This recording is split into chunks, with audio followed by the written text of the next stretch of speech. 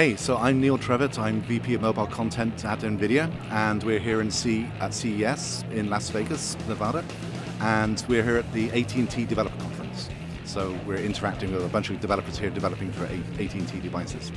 So talk a little bit about what you're doing for the Tegra devices and the Tegra 4.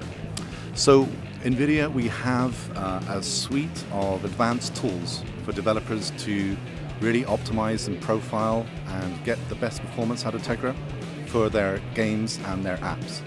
So when you're developing a high-performance app like a game for a mobile device, you have to get every ounce of horsepower out of the silicon, and so all the tools that you can provide to developers can really add value to get that last piece of performance and to bring the battery consumption down, so people's batteries last longer.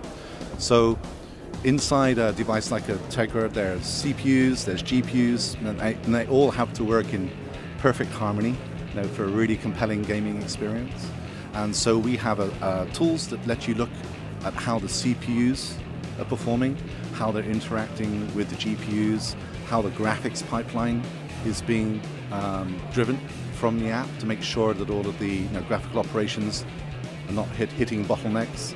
And really the key to a good gaming performance on a mobile app is to make sure there are no key bottlenecks in the system. So we have tools to let developers really peer inside their app to figure out and understand what's going on.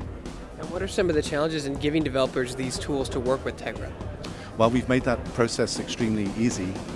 In fact, even if you're not developing for Tegra, the work that we've done for developing an Android app or a game, you can go to the Tegra site, developer site at nvidia.com, download our Tegra SDK pack, and you will get an easy install of all of the tools and the infrastructure that you need to develop Android games and apps really easily.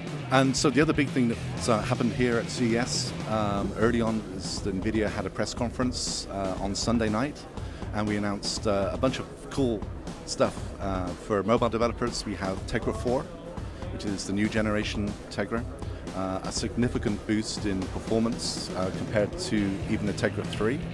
So Tegra 3 was a quad core, but quad A9. Now we've boosted that to quad A15, the very latest generation of ARM processor. Now we have 4 of them, plus the power-saving 5th core.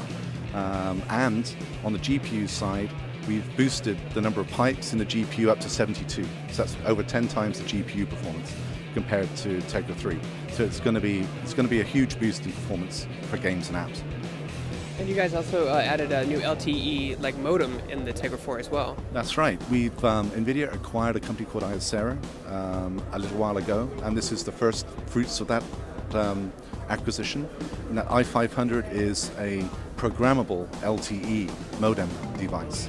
So we can deliver the very best LTE performance, and we can quickly track new developments in mobile standards and ship the very best in modem technology to market very quickly.